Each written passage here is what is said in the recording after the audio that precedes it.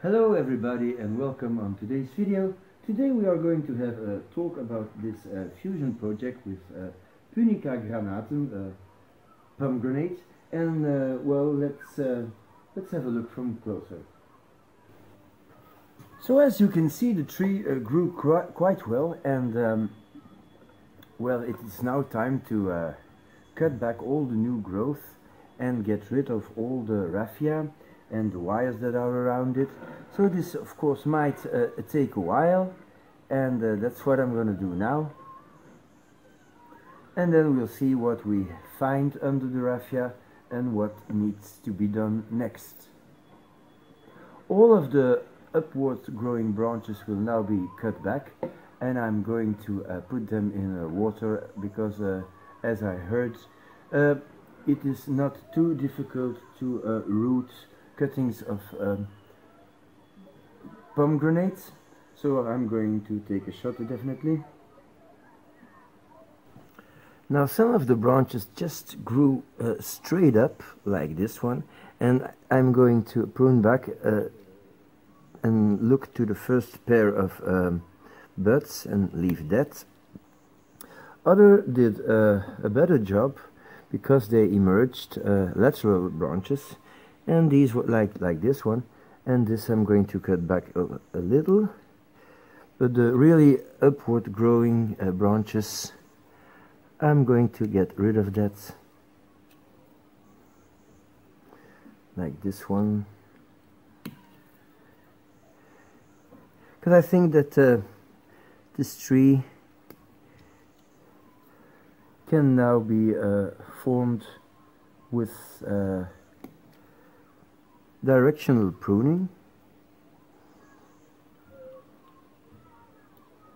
Pomegranate has two leaves at the same spot, one left, one right, and they will alternate, so one left, right, and one forward, backwards. How should I explain this? So we are going to take our advantage from this and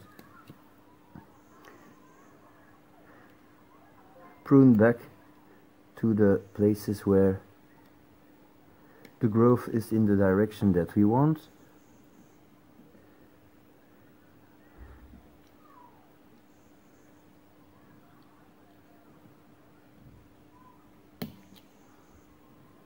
Those might take a while.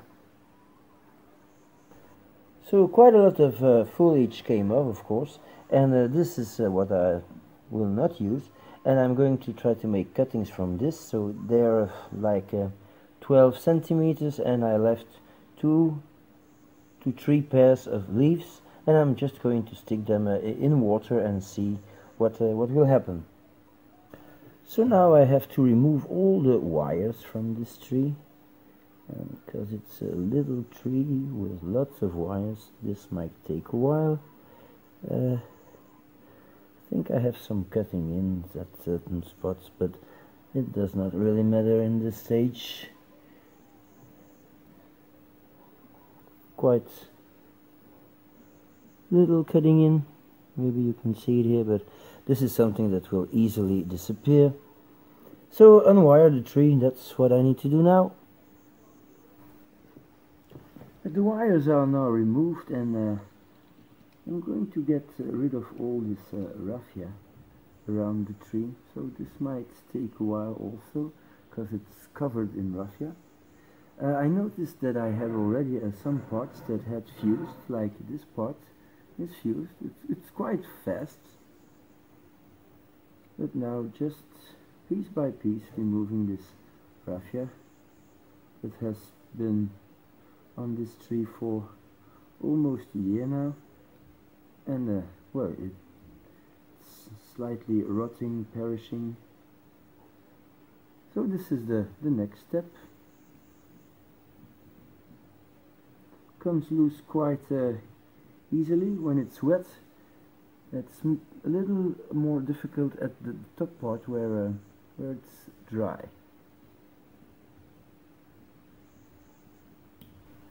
It took me half an hour to get all the raffia from this tree. There's still no real fusion on this tree, but it would have been a miracle to have it. So I'm not too concerned about that.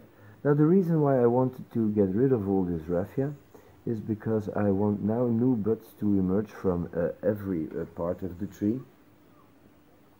And as you can see, without wire and without raffia, the tree stays quite nicely in position. And yeah, I think if I had to do it again, I'd start again with natural raffia, which is a little more difficult to get rid of when you unwire the tree, and when you try to get rid of the raffia, it sticks, and it's, well, it's not that easy. But on the other hand, if you miss a bit, well, it will rot away in the coming year. So now I'm going to wrap this tree in synthetic raffia in order to give it some compression, because fusion is all about compression, and you cannot fuse trees. This is something I really like to emphasize. You cannot fuse trees by wiring them. You will wound trees by wiring them. That's all you're gonna do. So here I'm applying some synthetic raffia at the back branch. And as you can see, I'm going to leave this one out.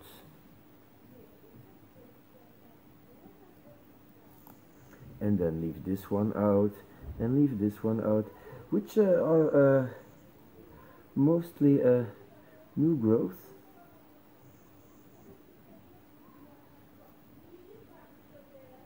And I'm going to tie this as good as I can.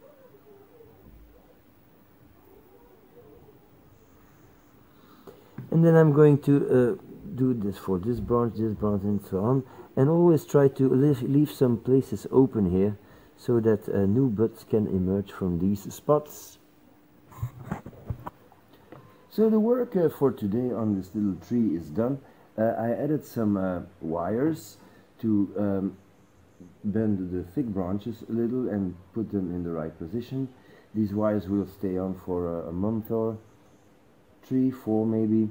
The tree needs a repot. I'm not going to do that today because the tree stayed inside for whole winter, and I'm going to wait that that the weather is a little better. Then I will put the tree out again, and it will start to back bud, and then this will be the right time to repot it.